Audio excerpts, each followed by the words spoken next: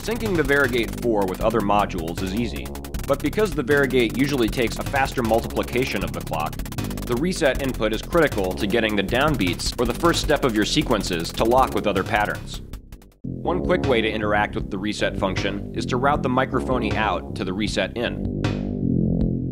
When another part nears the downbeat, tap the Mikrophonie, and the Varigate will reset, hopefully starting on beat with your other clocked parts. When the reset input receives a trigger, the Varigate waits for the next clock pulse to restart the pattern.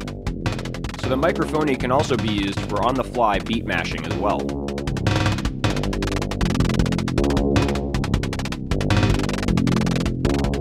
Of course, any pulse will reset the Varigate, so you can get creative.